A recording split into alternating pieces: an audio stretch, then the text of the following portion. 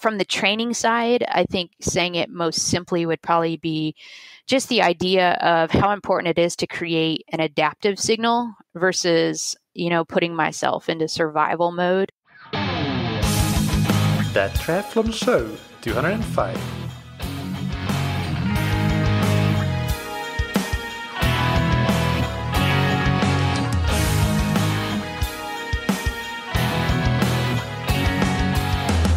Hey, what's up everybody, and welcome back to another episode of That Triathlon Show, the podcast presented by scientifictriathlon.com.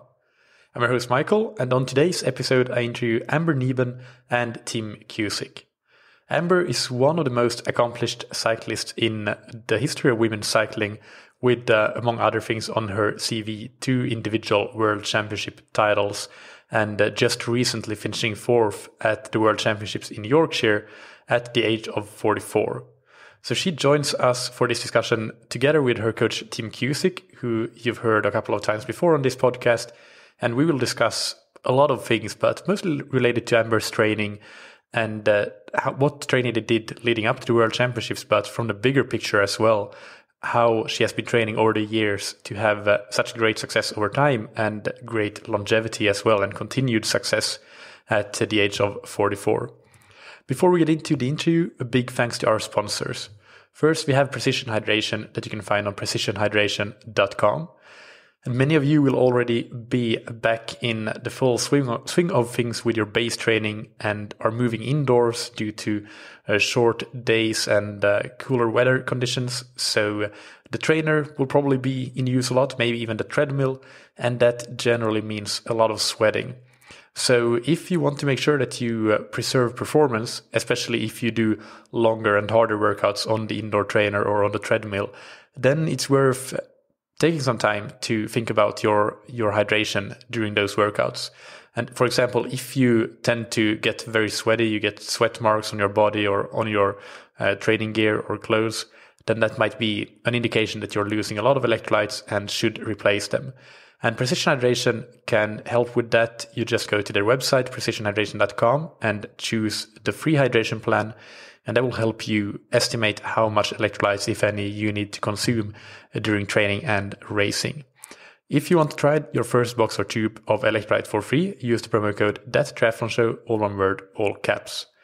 And big thank you to Roka that you can find on roka.com.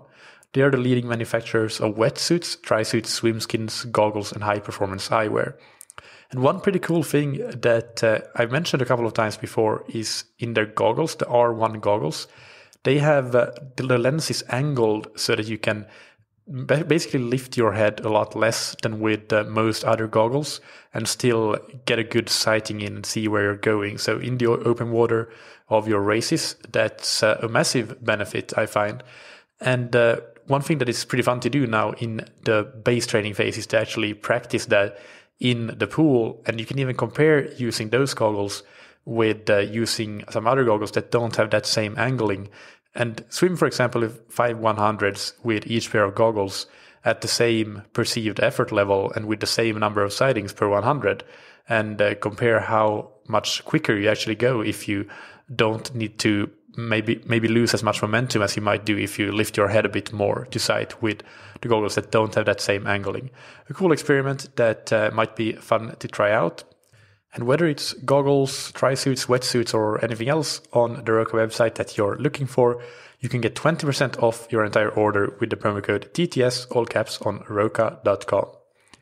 Without any further ado, let's get into the interview with Amber Neben and Tim Cusick. Today's guests on That Triathlon Show is a coach and an athlete. We have Amber Neben and Tim Cusick. You've heard Tim Cusick before, obviously, but Amber, you're new to the podcast. So welcome to you and welcome to Tim. And Amber, we want to hear a bit more about you, your background, and your recent results, especially, but all your career results that listeners might be interested in hearing. Yeah, I'll take you briefly through everything. I started as a soccer player, moved into distance running, and eventually got into cycling, which has been my career for the last 20-ish years. I've raced all over the world. I think I've probably competed in 27 different countries. I've been able to compete in 15 world championships, winning 3 of them, 2 individually and 1 in the team time trial. I've raced tons of the stage races and individual races, Pan Am championships, national championships, all different kinds of races all through the 20 years. My background in education or with education is I have a BS in biology from the University of Nebraska, and I have a MS in physiology and biophysics from the University of California, Irvine. I also coach, and I have a PN precision nutrition certification. So that's kind of my background. After a really bad crash in 2013 that really reset my career and started the second half of my career, I wrote a book, When Schmack Happens. So that's probably the most interesting part of my life. But that's, I don't know, anything specific you want to touch on there? What specific cycling disciplines are your main disciplines? You said that you raced all sorts of races, but what are the main ones for you? I started in mountain biking, but I quickly moved over to the road side. So road racing has been my focus, and I am specifically a time trial specialist. In the beginning and middle part of my career, I was also a pretty good climber, so I would focus a lot on that, which really helped my time trialing. But now I'm pretty focused on time trialing. Got it. And when did you start working with Tim, and how has that coaching relationship developed over time? Yeah, that was back in 2014, the end of 2014. We were both working cycling camp, and we had a conversation at camp. And he started, at the time, I had been coaching myself in recovery from that crash I mentioned, and I had a really good conversation with him, and he had offered to be a consultant to me, and I agreed and allowed him to come on board. And honestly, I have to say, if we never met, I wouldn't be where I am. So it's been such a blessing to have him a part of this journey. But initially, it started with him being a consultant, and then we built trust. I think a big thing about athlete-coach relationships is just, you have to build trust. You have to be able to communicate. And we built the trust. We learned how to listen. He listened really well, and I eventually just handed everything over to him. And we've had a good back and forth along the way. And I think early in time, there was a lot of science and strict science, but as I've aged a little bit, it shifted more to strategy. So that communication that we have has allowed him to be a really good artist with me, and my nuances of training and things that we've had to deal with along the way.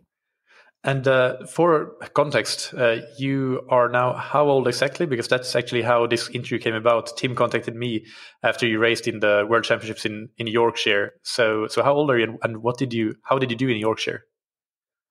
Yeah, so I am 44 years old, and I was 4th place in Yorkshire, which was our World Championships. That's very impressive. And for somebody like me, I don't follow the cycling world that closely. I mean, I follow the Tour and the Vuelta and the Giro, and I did follow Yorkshire a little bit, but not very much. How surprising is that to, at 44 years old, be that high up in the rankings at the World Championship level? Yeah, I haven't looked, so I don't know for sure, but I don't remember anybody older being that high. I know Jeannie Longo had some results. Kristen was in her 40s when she won her gold, but it's very unique. And honestly, it was kind of cool because Chloe, who won, was half my age.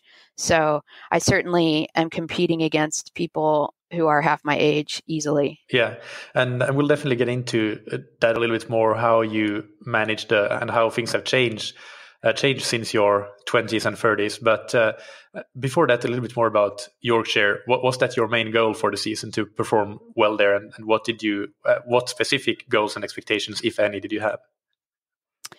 Yeah, it was my main goal, with the caveat of saying that I had to qualify first. So it wasn't automatic that I was going to be selected. So within having that main goal of the World Championships, I had to qualify. So that was done through the national championships. And yeah, my goal is always to win. I I have no fear of saying that. My expectation was to podium. So I think for me in Yorkshire, fourth place is always a hard place to be. We call that the wood medal, and it's you're one spot off the podium. So it's a hard place to be.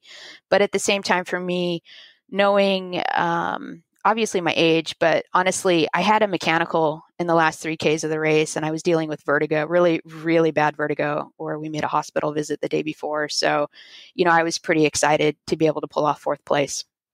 Yeah, that sounds like some circumstances that made it even more challenging to be on the podium. Well, to be on a fourth place, but let alone a podium. So let's talk about the training and the season and how it went, how you built up to have that good race in Yorkshire, and maybe this is where we call on Tim to add some contributions to the conversation. How did you plan the season in terms of training and racing to be qualified and be ready to perform in Yorkshire? Sure. Glad to answer. So you really have to go back to the bigger picture. As you two were just speaking about Yorkshire was just one step in the plan. So even when you start saying a year, understand in performing at Amber's level where, you have a multi-time Olympian, you got, we're always looking at the bigger picture, bigger plan. The bigger picture, it was, we want to qualify for the Olympics.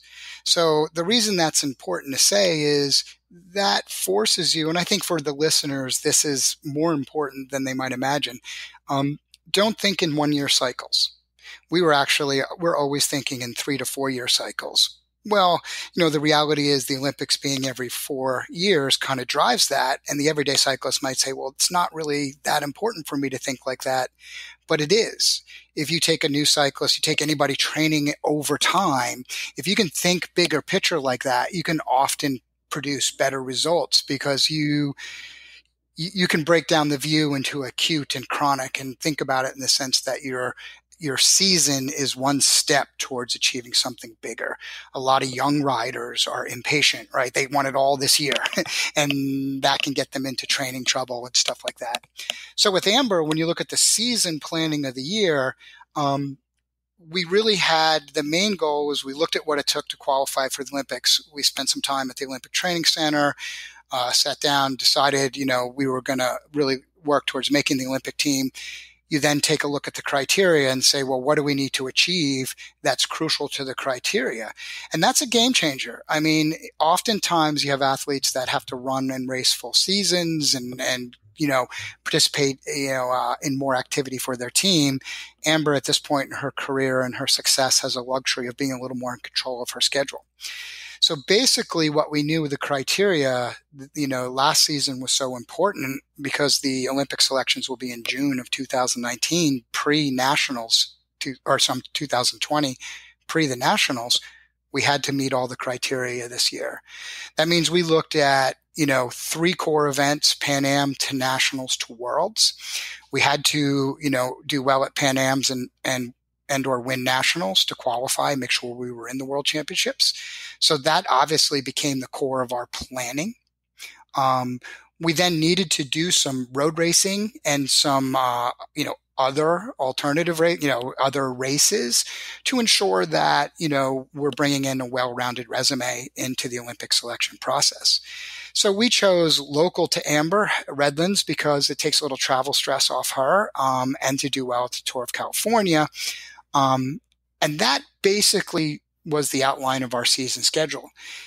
My typical approach, as those who know me, and you and I have actually talked about this before, it really is just I break things down into a 2-phase sort of periodized plan. For me, phase 1 really is all about that kind of training foundation. It's a phase of training that I call your training to train, right? And that's more of your kind of base phase and other stuff. I think one of the things that when you start to think about, the way we approach the year, and we'll get into this, I think, a little bit later more, but Amber does a fair amount of training, meaning she does and handles at 44 actually a pretty high training load. But the reality is, when you're looking at the big picture multiple years, we don't want to raise that training load very high all 4 years in a row and still expect to peak and win an Olympics. We've actually, over the last, like 3 years ago, was her lowest training load, her lowest CTL, probably of her career, outside of an injury year. And then the reality is we've been building each year back a little higher so that we're introducing more training load. We're building more training resiliency. We're building more fitness and capability, which we're going to hopefully translate into performance. And now we're on that higher load trajectory. We began to build that early this year. That will actually carry us into the Olympics if we make the team. So we did a little more of that training phase, that base training, maybe to give it a name. I don't like the word base, maybe more of that foundation training. So most of the first half of the year leading up to nationals, we didn't really do any my phase 2 training, which is performance training, really driving a peak. We knew we didn't want to peak too early, and we knew we needed to extend it to Worlds, or at least re-peak by Worlds. So we focused more early season this year, more so than the last 2 years in the cycle, on building base fitness, lifting threshold from below, pushing up more of a lactate tolerance and those types of approaches. It really was only a couple weeks before nationals did we flip the performance switch on, start doing some high intensity training load, and really sharpening for Amber. The effect, and I see this all the time, of really building that deeper foundation, where I knew Amber was going to do well at nationals, was she was handling more high intensity training. So a very simple example I see with athletes, if their foundation training is poor and they go and they're doing, let's say, 5-minute intervals, they're attempting to do something that raises VO2 max, they might be only able to do 20 minutes or 4 times 5 or maybe 5 times 5. If their foundation training is really strong, they can do more. They can do that 6th interval or maybe that 7th interval.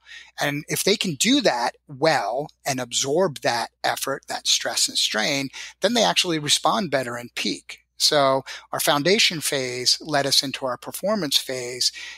Amber was knocking out really good depth of work, a lot of time in zone work in that performance phase, even though the window was only a couple of weeks. So I knew she was on form. She went to Gatineau. She won Gatineau UCI 1.1 and crushed it. I mean, she was super fast. As a matter of fact, I have to admit right here to Amber, I'm like, we peaked a little early. But the reality is she was on the same form at nationals and crushed nationals. So we immediately shut down. At her age, one of the things is we have to preserve. We don't peak as long. It just is what it is. We can't sustain, that long extended peak like she used to be able to. We shut down. We took a good rest. And then we actually did an abbreviated foundation and a slightly longer performance phase leading into Worlds. Worlds was a longer course and a little bit tougher. It was going to take a little bit more fatigue resistance and resiliency out there on the course. So we shifted our training more to a little bit more of a strength and power type of focus. Amber actually did a fair amount of climbing in preparation for Worlds. So, once she got into that performance phase, but again was on form, I think that it worked really well. She's not going to say it, but I'll kind of say it. The week before we usually don't taper extensively. It's just not best for Amber. She needs a little training load to perform well. So we usually do our last hard workout about 2 weeks out, 10 days out. We were up on the Loft House climb, which was on the women's road race. And Amber was crushing it. Numbers were good and strong, really on form. We ran into a little bad luck with some sickness, as she kind of stated, and some issues. That happens. That's racing. Welcome to the world of it.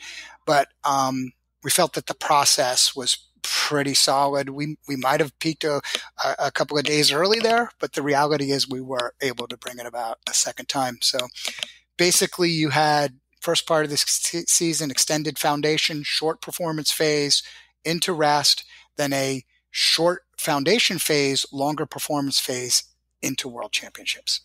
And for those that haven't heard you talk about the foundation phase and the performance phase, can you give an overview of what type of training you do in each of those phases and how, and also if there are any changes in things like volume in between those phases?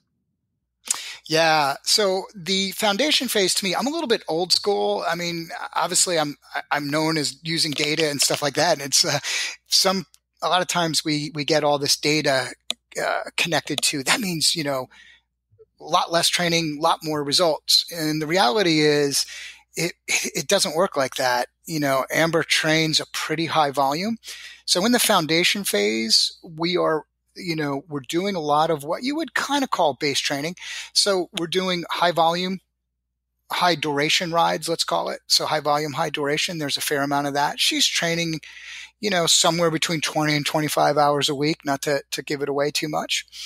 We do use a combination of, I am that kind of zone 3 trainer, the pyramid versus the polarized approach. During that foundation phase, I use a more pyramid style approach. So we're doing a fair amount of time doing tempo and sweet spot work. We're pushing threshold up from below. We're dealing with how we handle lactate and how the system works, how we make energy a lot. So a lot of that is our focus in that phase. But the main thing we're doing in that phase is we're progressing. And, with Amber particularly, and one, she's such an amazing athlete and she's such a specimen to work with because she can do whatever I say. I mean, I could literally potentially kill her with training. If I prescribed enough, she would probably be able to do it. But the reality is, what's so crucial, and you would think this would change a little bit as she aged, but it's actually not. It's become more important. We have to maintain progression. As soon as we stop progressing load with her in this phase, in the training phase, in the foundation phase, she'll stagnate really quickly and we'll actually fall backwards in fitness. So it's super important that our strategy, where we have a lot of flexibility in it with her because we listen to her body really well, one principle that we really stick to is Andy Coggan used to say, ABP, always be pushing, right? So we're always stepping up the progression, but probably 90% of the work is what we would classically refer to as aerobic. Now, once we flip the switch into performance, we're doing exactly what you would think. Volume comes down to a degree. Intensity goes up, and we do actually flip more to a polarized format during that time period. So we'll still get some longer endurance rides in. We pull down the endurance intensity a little bit during once we make the flip into the performance phase. We're doing 2 to 3 what we would call hard workouts a week, so a little higher than the classic 80-20 model, but at Amber's level of efficiency and 20 years of adaptation, it takes a higher stress and strain load to produce response. And she recovers really well and still has energy to adapt, so we can get away with it. But in those 2 to 3 hard days, we're typically doing what I would refer to as 2 high intensity workouts and 1 speed kind of workout, where there's a slight difference in how we're, translating that into the physiological response. That being said, that's our pattern. But in the performance phase is where Amber and I work very hard in our communication about her fatigue and how she communicates that to me and how I respond to it. Because that's, obviously one of the biggest challenge of the maturing athlete, that you can quickly go too far as soon as you move into that intensity zone. So you got to be attentive to it. So that's pretty much how the 2 phases works, and some good overview of what we put in. This is really interesting that you mentioned there towards the end the thing about fatigue. Actually, just a couple of days ago, I did an episode about fatigue, discussing with my fellow coaches James Teagle and Lautan Kierin. So, Amber, how do you, communicate fatigue and measure fatigue if you do it with objective measures, and how does that impact what you do in training? Yeah, it's actually really hard to communicate that. There's really no objective way to measure it. So I've just had to learn over, the course of 20 years of training, really to read my body. And often learning those lessons has come by making mistakes and pushing too hard through it. The biggest trick is learning how to figure out what are those days where, you're tired, you don't feel good, but you need to push through it, versus those days where you go out and you just need to pull the plug and go home, which I think is really hard to do as an athlete. So learning how to it's more of a sense really than anything objective. And it's come from making mistakes on both directions. So now when I try to communicate it to Tim, I guess probably try to communicate how I'm making the power. Am I straining to make it? Am I on it? Am I fighting for it? Really, those are probably the biggest cues. My sleeping and some of the rest and digest from the parasympathetic also kind of give me a clue. And sometimes you just your brain gets tired and you have that lack of motivation, I guess you could say, but it's different than just being tired and not needing to fight through. I don't know if that's useful or not, but yeah, it's very much being in tune with your body. It sounds like so it is very useful because it does tell us that that's an attribute that we need to have as endurance athletes. And I think talking it out with Tim is very helpful. If you're when I talk things out with athletes I coach to try to help them learn how to communicate that back to me. There's the back and forth where when he writes a workout, he has to be able to communicate in a way that I can translate it to my legs, and then vice versa. I do a workout and I have to be able to communicate back to him in a way that he can understand. So there's give and take with that. And we've learned through the years how to do it. It hasn't been, a light switch to be able to figure it out in one day. It's just been process. Yeah. And we got a description there of your season and the big picture planning behind it as well. Can you describe how your training and even racing potentially has changed over time since your early days of racing? And obviously not going into super great detail of every single change that has been made, but as a big picture overview, how different is this from what you have been doing in the past, and what have you been doing differently, and why have you changed things up? Go into that a little bit. Yeah, I think because my career has been so long, I think the easiest way to really talk about it would be to look back to 2013 and that crash and move forward from there and think of the second phase of my career. And I think there were a couple different things that needed to change. Physically, I had some issues. So my glutes had stopped firing or weren't working optimally, and I was having gut issues, which weren't helping with recovery and fueling on the bike. And then from a training perspective, I was really stagnant. I'd been doing the same thing for a long period of time. So working on the training stagnation and really understanding that. In addition, just the idea of timing peaks right, and coming into the right races on point, figuring all that out has been a huge driver since 2013. In my training, I would say some of the things that I've learned to do differently, and some of it has really just been maturity, but also in working with Tim. But the idea of not trying to set a world record every time I'm on the bike and understanding that I don't need to do that. There's a time and a place for that, and that's not necessarily every day. And then also just kind of increasing time in zone and doing more work. Like Tim mentioned, I have been training for so long. So in order to create a stimulus that creates an adaptation, it's more and more that overload side of things. So learning how to progress time in zone, both with SST stuff and VO2 stuff, just to increase capacity there has been huge.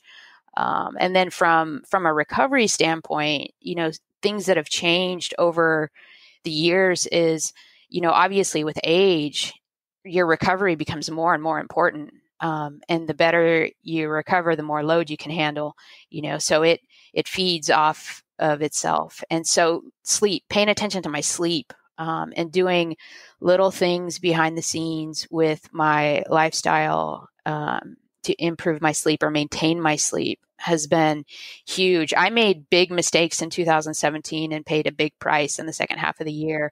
So again, your best lessons come from your biggest mistakes.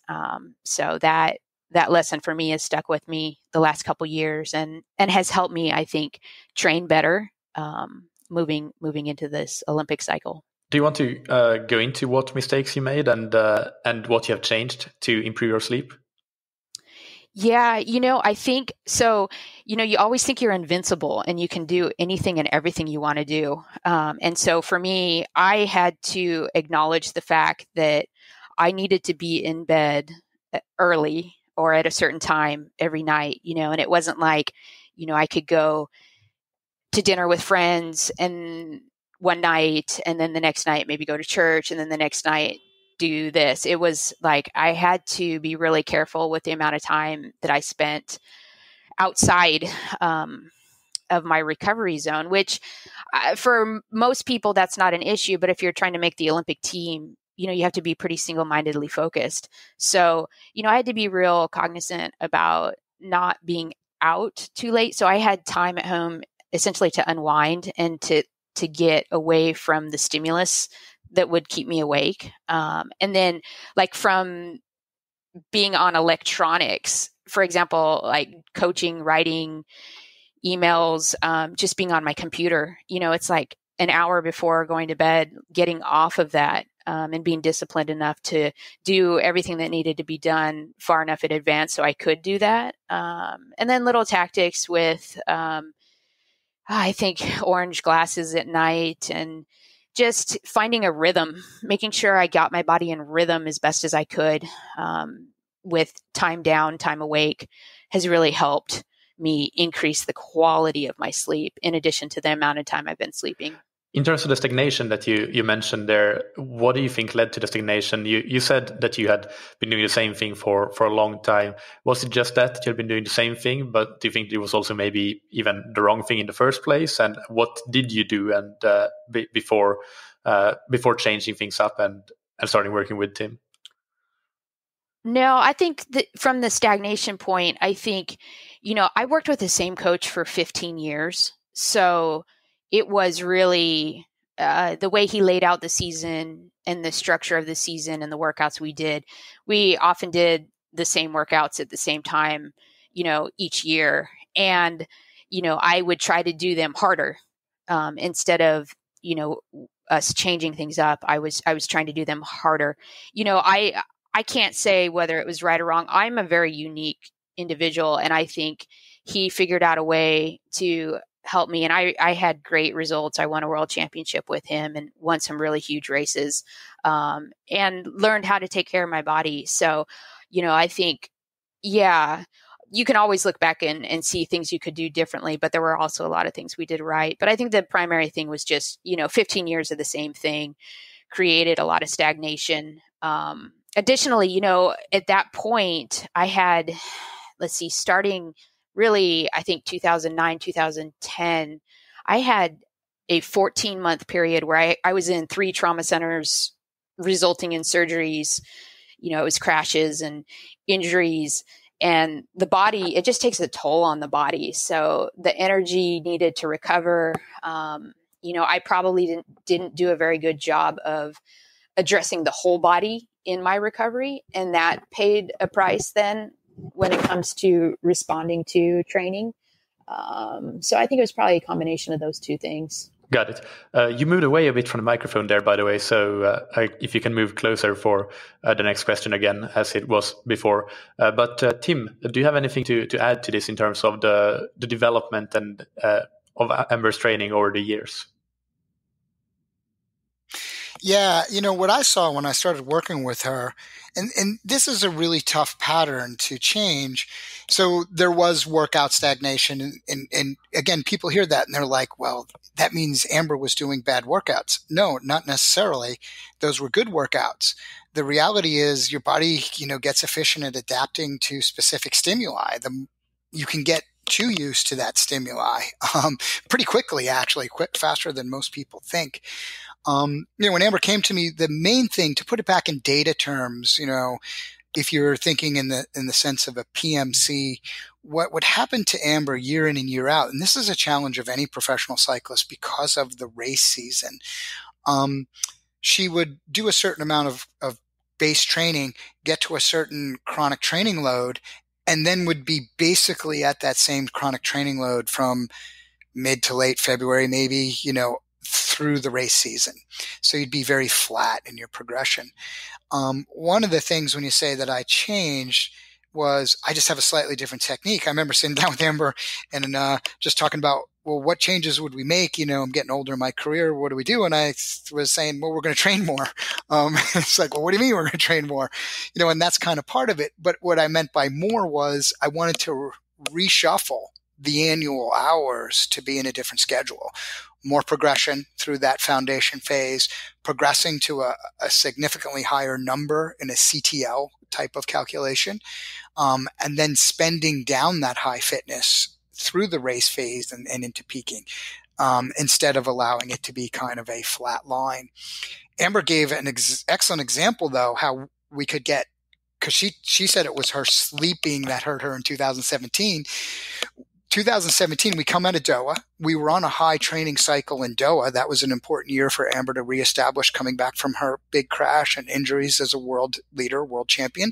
So we were on a high training load, and we both got maybe a little bit greedy. It is what it is. We trained back to a high training load in 2017.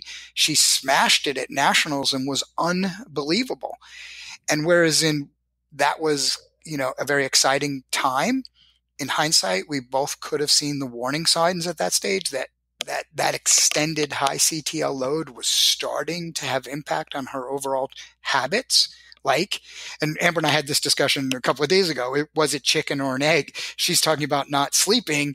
I would say that extended high CTL training range that was lasting at that point, we were getting into the kind of 14 to 16 months range, with some rest, don't get me wrong, but not enough. Was taking its toll. By the time she got to Bergen, she was right on the cusp of being overtrained, if not actually overtrained. And was she sleeping and all those other? No. So was it the fact that we had maybe over focused on that change and peaking in growth and progression, as we had said? I would say, yeah, so my learning lesson, because, it's such a disappointing thing when your athlete goes and, particularly on a stage like Worlds, when you're the defending champion and does not have a great day, as a coach, you have to own that and live with it. It was as painful for me as it was for Amber, and my takeaway from that was to then say, okay, what's the next goal? Olympics in Tokyo. Got it.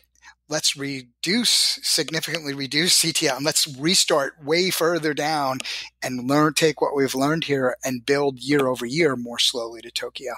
So I think, the change has been, we actually train some more, not all that much more if you look at the actual hours, but we raise to a higher CTL at select points in the season. We spend down, we need to.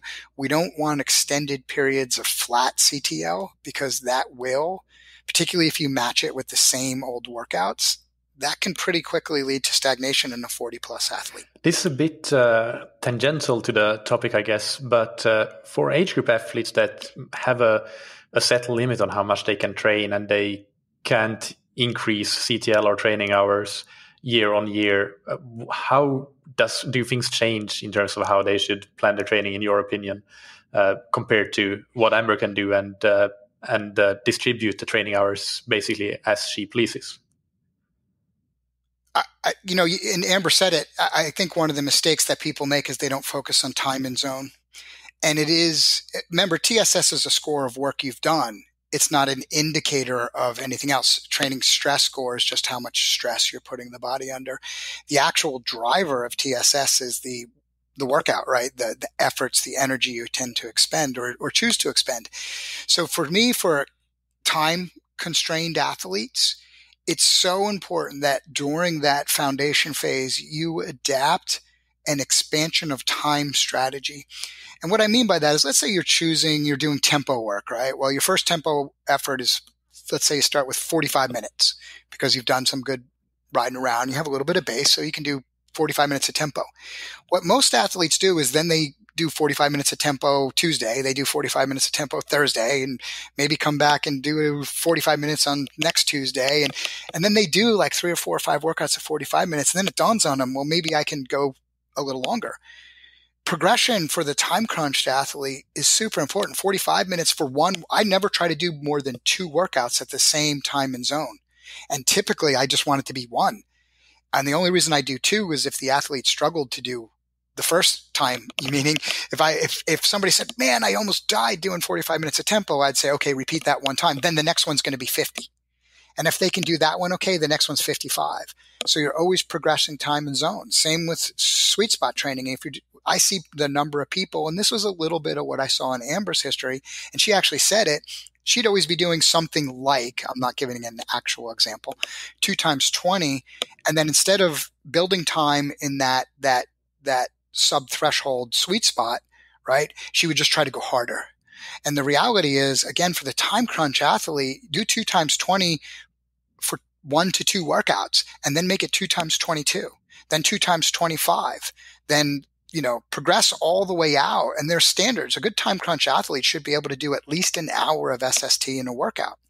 And then and let's say you only have an hour and 15 minutes, once you can do 3 times 20 with 5-minute rest, keep tweaking the modality of the rest. Can you do 3 times 20 with 4 minutes of rest? You don't always need more power. I would not be driving the increase in power as you expand time. Just accept the expansion of time. Now your power will go up due to the increase in fitness. It will more naturally occur, but make the driver the expansion of that time and zone, not necessarily try and hit 2, 3, 4, 5 more watts. It will happen. And then when you kind of get to your maximum amount of time and you've done a couple of those 2 workouts at that kind of, hey, I've got it down now where I'm doing an hour of sweet spot. I'm only taking 3 minutes rest in between, then raise power. Now, if you translate back to your point about your time crunch, you're actually, everything I just said will keep you progressing training stress score for the similar type workouts. Because first you're using time in a higher zone to add a couple of TSS to each workout. Then once you get to a certain point, you're going to use intensity to add TSS to a certain workout. And that should be your progression. Got it. So let's switch back again, switch gears and talk about Amber's training. And in your 40s, Amber, how have things changed compared to what it was like 10 or 20 years ago when you were training? How have you needed to adapt training and racing, and if at all? Can you go into that? Yeah. So, one thing for your younger athletes is just to remember the things you are doing now, are going to pay consequences or pay dividends for you years later. So what I'm able to do now, I wouldn't be able to do if I hadn't been really good at attending to the details of my recovery, my nutrition, 10, 20 years ago when I first got started. Now, I think some of the things that I've had to learn to do on the bike to keep me healthy is I've paid a lot more attention to body work and understanding how connected our bodies are and how important that is to training. So I've worked with, his name is Lawrence Van Lingen, and he's in Laguna Beach, and he's been really good at helping untangle and unlayer all of the years and years of issues and inconsistencies that I've had. Cycling is one of those sports where you can continue to supercompensate and layer problem over problem. So being able to unlayer those problems and then also learning how to prevent them moving forward. I've just gotten so much better about taking care of myself and keeping my body in a more optimal state to be able to absorb the training and adapt and respond. So I think in the later years, that's probably one of the biggest things. Separately, like the nutrition side. So, I started on the bike back in the years when fat was bad. And so all you do is eat more carbohydrate, more sugar, more processed stuff. And, when you're young and you're a rubber ball and you can bounce back, that's one thing. But years and years and years of doing that came with a cost for me. And so I've had to learn how to eat better on the bike. Additionally, I've gotten better off the bike too, which has helped. But the on the bike nutrition and being able to fuel with more real type foods has been really important to just sustaining, I think, my general health, in addition to being able to fuel my workouts right. And then I think, just working with Tim and loading and layering the work has been different and has been better. And as I've done that right, you obviously build a foundation to do it better and do more of it the following year. I think it was Coggin that said, the more you train, the more you can train. And so I think that's really been true with me over the years, that I've continued to get wiser and smarter with how to train and doing that. And then I think the final piece of the puzzle, is just mentally, you learn as you get older, everything isn't as, it's not life or death. Oh my gosh, I failed in this workout. You have a better perspective of the whole big picture, and you can be a little bit more at rest with the whole big picture of the work you're doing. And you learn to forget things quicker. And you also continue to just learn from the things that don't go right. Again, like tuning your body, learning to listen to your body, all that comes with years and years of experience. And mentally, things get sharper, and you start to understand things better. So a couple of follow-ups on that. Keeping your body working and preventing injuries and so on. In addition to the body work, you mentioned that you do work yourself. You have some sort of routine, I guess. Just briefly, how often, how long durations of like body maintenance or prehab work do you do? Yeah, so probably every day before I go out for a ride, I'll spend, it might only be 5 minutes, but it can be up to 20 minutes of really I'll start with just breathing and twisting and making sure I'm moving oxygen and expelling CO2, and just turning on the parasympathetic as much as I can.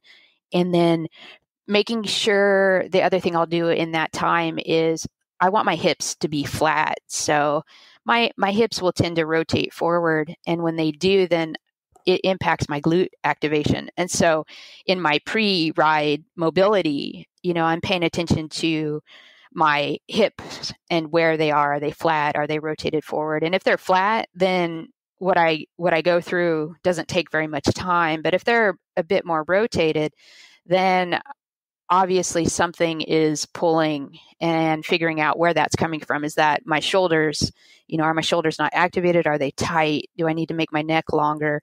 Is it coming from my adductors being too tight?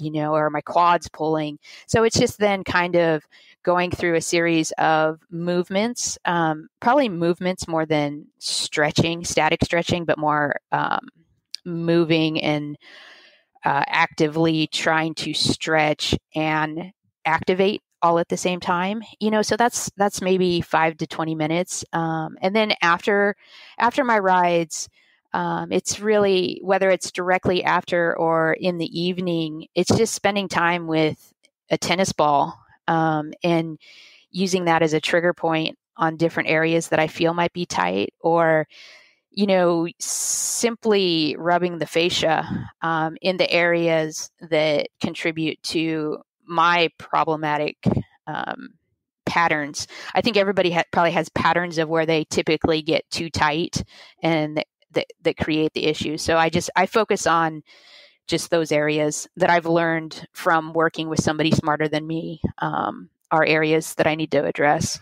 And in terms of the nutrition, the changes you made on and off the bike, can you go into a bit more detail on that as well?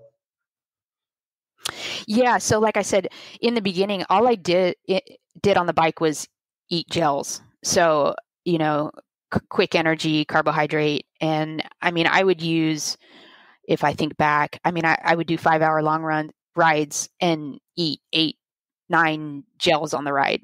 And then you think about how many gels I was eating on Tuesday and Thursday, and then on the weekend rides, and then it's like you get home and you got to have your carbohydrates to recover. So it was just a ton of sugar. So I think my body got really carb dependent. So in the interim phase in 2013, it was really just trying to get my body to remember how to use fat.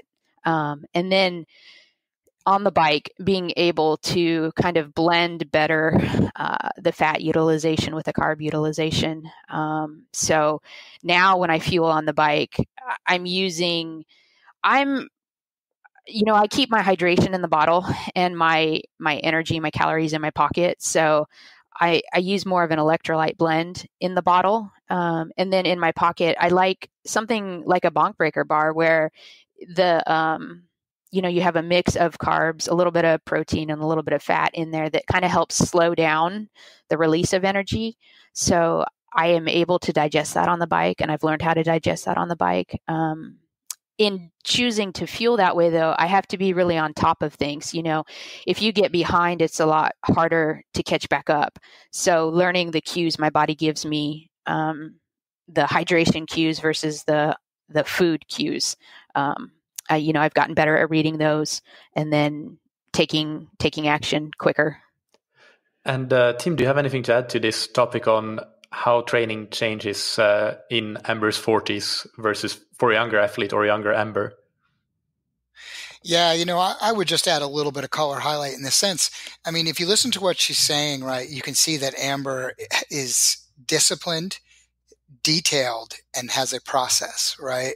Part of what makes her such an amazing athlete, and now what makes her, an amazing mature athlete as she kind of gets into this phase of training and this phase of performance where, it's like it's uncharted water, right? You go back to that fact at 45 years old, and driving for the Olympics to compete in the Olympics at 44 years old and driving to compete in the Olympics at 45, we don't have a roadmap. Meaning I can't go and look at a bunch of physiological studies and say, oh, here's a bunch of 45-year-old elite athletes performing at an elite level. And if you do this, here's what's going to happen. If they eat that, here's what's going to happen. They're just not out there. So part of and what's been so great for me to be involved with, working with Amber is we've been cognitive and we've been a team in creating that discipline, and it really is, it's four legs of a stool, right? You have nutrition, sleep, body work, and training. So physio, that type, when I say body work, the reality is if you are doing those right, Amber does all those with an amazing discipline. She is a true professional athlete who lives every day like a professional athlete. She has the discipline to do all that, but she's had that for a while. And that's what's now not only the driver of why she's performing at an elite level, it also has enabled her to perform at an elite level at this age. The thing that I would add, so for younger riders to begin to develop, I work with other young professionals who are just, still racing at the world tour, but maybe don't have all those disciplines. And I work, because of my time with Amber, that's an excellent example. It makes me work harder with those younger athletes to shape those discipline and habits. The one thing that she said, though, I think that's super important. Take that stool, those four legs, right? And they sit on a floor called stress. And one of the things I think the true pros do really well is they learn to deal with overarching stress, whether that's life stress, performance stress, event stress. The ability to, accept that, absorb it, and get over it is also a big impact on training.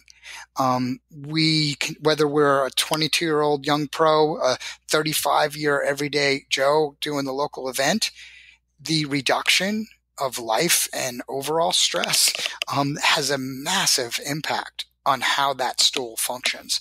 So, it's a great underlying tip. What she said, she's really learned to deal with it. So many pro athletes live or die by every single performance. I've worked with athletes in the past who can't even do training races, because if they don't do well, the stress lasts for 3 weeks and it's not worth doing a training race, because their anxiety about the performance, the stress is such a barrier. So I think there was a lot of great messages in there for the everyday rider, for the young rider, and for the mature elite rider. Yeah, I think that last part about the stress and the desire to always perform at peak level, that's probably almost more common in the amateur riders. I would say that that's something that's very prevalent. So a good take-home message there.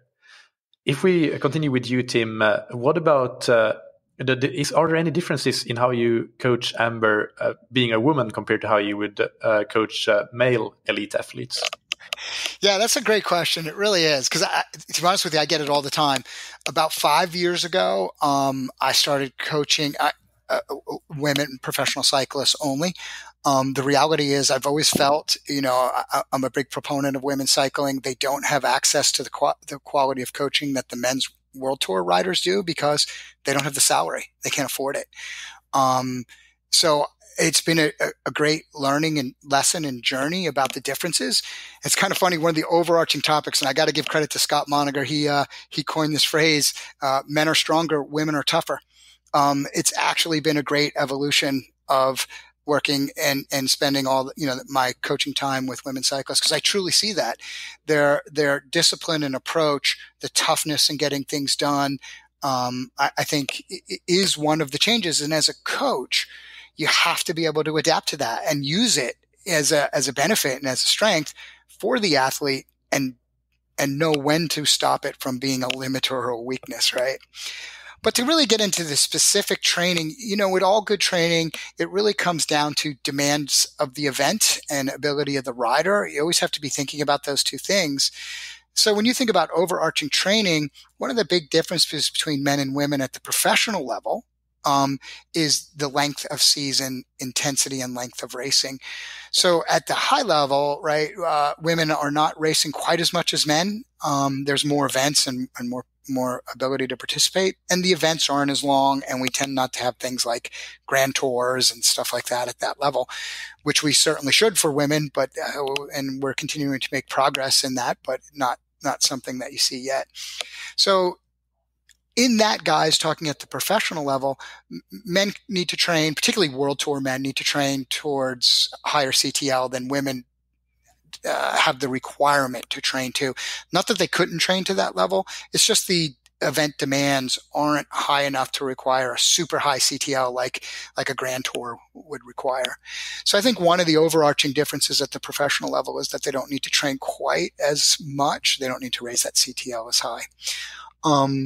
Now, when you get into the overarching and you talk about the everyday riders, you know what? I would generally stand with there is no difference. And I think one of the things that cycling has done a poor job of, and it needs to change the way it approaches, and I might take some heat for this, but I'll take it. We need to stop segmenting women out as different. We have women camps and women training and women this and that. Women are tougher than the guys, and they can handle training just as well. So I think my first answer is I don't train them different. The reality is I train the individual, whether that's a male or a female, and I'm going to individualize training for their specific needs. Every individual then is different. So there is uniqueness to each person. Each person, the physiological response to exercise stimuli has a unique pattern. You as a coach simply have to find that pattern, male or female. But I would also say, to be fair, there are some physiological differences that you need to pay attention to. But even then, I don't think it's that big. It's funny. There's a high variance here, and everything, the science here isn't strong. It's out there, but it's not strong. Women actually have a better response at certain hormonal levels, HGH, things like that, will respond better to higher volume training. So you might use a little more volume in women's training versus males training to get, and you might find a better response, I should say, to higher volume endurance style training from women than men. But there's no absolute there. I mean, there's some science that proves it, but you're much better off finding out the individual answer.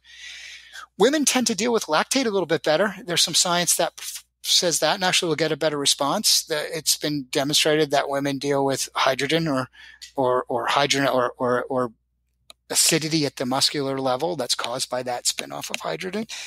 So you have a little bit more ability to do lactate work and get some better improvements, or let's call it lactate threshold, even though we're talking about a broad array of what's happening with lactate, and improve. So you might get a little better result doing a little more thresholdy kind of work with women. But at the end of the day, the individual demand way out trumps the gender demand.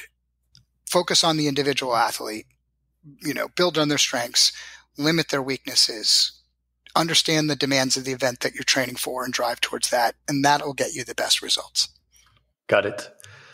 So we're starting to get to the end of my list of questions here, but one thing that I do want to get into here, and we've touched on some of them probably already along the course of this interview, but Amber, are there any particular lessons learned from the past that you want to share that are now helping you be competitive and maximize the results from your training?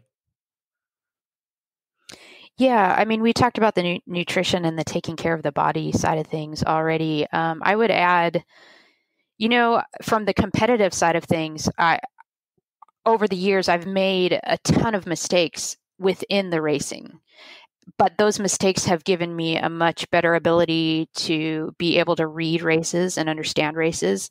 So those mistakes have made me tactically very wise. So at this age that I am now, being able to read races and see what is happening, has been huge. I would encourage people not to be afraid to get out there and race and make mistakes, because you are going to learn a ton that you're going to be able to put to use moving forward. From the training side, I think saying it most simply would probably be just the idea of how important it is to create an adaptive signal versus, putting myself into survival mode. I think the athletes that tend to move towards endurance sports are highly motivated, and they're intrinsically motivated, and doing work is not a problem, but resting or doing the right kind of work becomes a problem. And so just understanding better how to create an adaptive response versus crushing myself and putting myself into non-functional zone or non-functional overreaching zone has been really, really critical to be able to maximize my training in recent years. And Tim can probably expand on some of that. Yeah, go ahead, Tim, if you have anything to add. Yeah, I mean, it's funny. One of the things that I, have learned, and really have learned this well from working with Amber, is, we've evolved off maybe the traditional training. You say training plan, right? What's Amber Neben's training plan? I get that question all the time. And when you say training plan, right, you see a calendar with months and workouts and every days. We really don't have that. It's going to sound odd. We don't have that formalized of a plan. Don't get me wrong. We have a calendar with workouts, and those workouts happen in phases, right? But we actually have a training strategy. We're trying to accomplish things in each microcycle. It depends on how you define the words, but each small part, each step within our greater training strategy. And we accomplish that, we move on. If we don't, we analyze why we didn't and maybe tweak and figure out what we needed to do. And all of that, though, is it's responsive. It's adaptive to Amber's fatigue management. So here's a classic example, right? We might have a training plan, and the classic training plan approach is we're going to do 3 weeks on and 1 week rest, right? That's probably the most common rhythm of training that you'll see out there.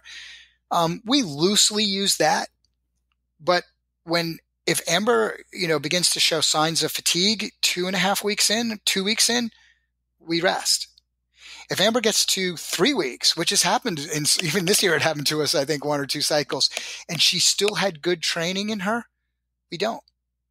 So, one of the things that we, and it's only been because of the quality of Amber's communications. She said this earlier about, she writes amazingly good notes. She understands her body well and describes it well. So I can read her notes and quantify very quickly. I can take the qualified data and quantify it like 1, 2, or 3, good, neutral, and bad, right? And really quickly figure out how she's feeling just based on the communication. She's very consistent in her languaging and her description, which really helps. So that drives our strategy. When I'm looking at strategy and when we need to shift, off plan, and is result, numbers, so power results, sleep hours, and her notes. It's those 3. And I read them I look at those 3 points every day. Not like what was exactly this interval and this and that. I look at that at times, so not every day, but the overarching, put those combination together, and that drives. So we stay flexible and we adapt to that strategy. And that probably has been one of the key lessons. And I could tell you as a coach, working with somebody like Amber always challenges you, so you get better. I've been able to apply that same strategy to my other athletes more and more. They have to be as good at the communication side, right, and understanding, but I've been able to apply that a more flexible approach to other athletes with success. So it's been a great learning lesson for me. Great. And Amber, do you have any final main take-home messages from this discussion for amateur listeners in particular that they can learn from what we have been discussing that would still apply to an amateur with a more tight schedule with family and jobs and things like that? Yeah, I think a couple. I mean, obviously with my age, it's hopefully a big encouragement. I think you're never too young to dream and you're never too old to dream, or you're never have too much time or too little time. It's a matter of deciding you want to try to do something and getting after it.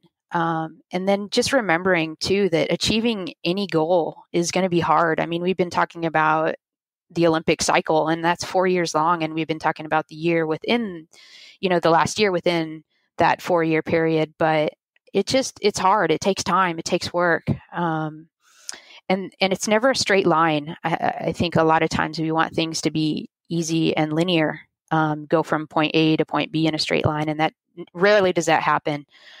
Just to remember that you will have setbacks, and, you just want to be trending forward. And I like to say hard is not impossible.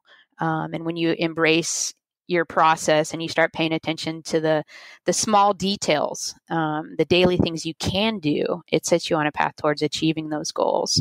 And generally, I mean, it's going to be a blend of everything. Tim said, there's 4 legs to the stool kind of idea, and it's blending all of it. It's blending the science, it's blending the art, the recovery. And within that too, I would add, when you have a really clear why, that really helps motivate you, and it also helps guide your decision making as you try to prioritize your time and how to do things. Perfect. And the final part of this interview is the rapid fire question segment, where we just have a very short and sharp questions and answers. And Tim has obviously answered these before, so these are for you, Amber. And the first one is, what's your favorite book, blog, or resource related to endurance sports? Oh my gosh, I don't know. I jump around too much. I'm too topic oriented to really give you a good answer on that. I'm sorry. No problem. What's a personal habit that's helped you achieve success? I think being intentional about the details of each day, including the details within your workout or whatever it is on your plate that you want to achieve that day. And finally, what do you wish you had known or done differently at some point in your career? Okay, since I didn't answer the first one, I'm going to add a couple here. I wish I paid more attention. I wish I paid more attention to skills, like the on the bike skills. We always think about training our engine, but we forget the other things that are important to competition. So I wish I paid more attention to just the foundational basics of skills. If I could go back in time, I wish I fueled differently on the bike. I think it would have changed up the results in some bigger races where I would have been stronger at the end. And then I think the other last one would be just, I now understand how connected the body is and how important it is to respect it and take care of it. I'd crash and shatter a collarbone and jump on the bike the next day because my legs worked and never took care of my shoulders, so it's all connected, and it all ultimately will impact your performance, whether it's that day or whether it's in 2 years' time. Perfect. Thank you so much, both to Amber and to Tim. This has been really, really fun, and I've learned a lot. And I've never done an episode like this with the athlete and the coach, but I can see myself doing many more of this thanks to Tim suggesting this and us doing this, because I think that this was very, very interesting, and I'm hoping that, and I think that the listeners will agree that this was very useful. So thanks to both of you. Thanks. Thank you. I really hope that you enjoyed that episode as much as I did. As I mentioned there at the end, it's the first time I've interviewed an athlete and a coach. And generally, as you know, I have really not, I focused on or niched down to not interview professional athletes, because I think that most other podcasts already do that, especially in the triathlon space, whereas very few podcasts actually interview coaches and industry experts. So that's what I've decided to focus on. But I think in this way, actually interviewing both the athlete and the coach, it was really fun. I really enjoyed it. And I hope that you did too and found it useful. I'll be very happy. I'm always happy to receive feedback, but in particular for this episode and this type of format, is this something you want to hear more about or hear more of these types of episodes with an athlete and a coach? Let me know, because I'd be quite keen on doing more if there is an interest from the listeners, if you found that it was valuable. So definitely looking forward to hearing from you. My email is michael@scientifictriathlon.com, and that's Michael with a K. We'll, of course, link in the show notes on thattriathlonshow.com and in the episode description to the things that we maybe did not mention, because I forgot to ask where we can follow Amber. But we'll have her Instagram in the show notes. You can just search Amber Neben and other social media. Her website is nebenpx4.com. And you can find info about her athletic career as well as her coaching and other services there. So check that out, nebenpx4.com. And we'll, of course, have links to the previous interviews I've done with Tim Cusick, which were in episodes 199 and 72 as well. Now, one final house cleaning item. Yesterday, by the time of this recording, yesterday was the 16th of October, That Triathlon Show reached 1 million downloads, which is a huge milestone. I'm super happy and pumped to have reached that. So I just want to take a moment to thank everybody who has helped that milestone become reality. And this includes, of course, our sponsors, current and past. So currently, of course, Precision Hydration and Roka. Thank you to Kerry, our audio editor, who has been doing the audio editing of the show for just over 2 years by the time of this recording, since episode 74, I believe. And big thanks as well to Samantha, who does all the work with the show notes since, I believe, March 2018, around episode 108. And of course, a massive thank you to all of you in the audience. The engagement level, the feedback, and the suggestions and ideas, it's all absolutely amazing. So please keep it up. I'm really, really appreciative of it. And now I just hope that reaching 2 million downloads will take slightly less time than 2 years and 8 months, and slightly less effort than the first million did, because it was a lot of blood, sweat, and tears going into this first million. But it was all very much worth it, and I enjoy doing the podcast probably more than I've ever done at this point. So there's no sign of stopping. Big thanks finally to our sponsors. I already mentioned them. Precision Hydration. You can find them on precisionhydration.com. Get a free hydration plan and try your first box or tube of electrolyte product for free with the promo code ThatTriathlonShow, all one word, all caps. And thank you to Roka, that you can find on roka.com. Go and check out their wetsuits, dry suits, swim skins, goggles, and high-performance eyewear, and get 20% off your entire order with the promo code TTS, all caps. Thank you, as always, for listening. Keep training smart and keep loving triathlon.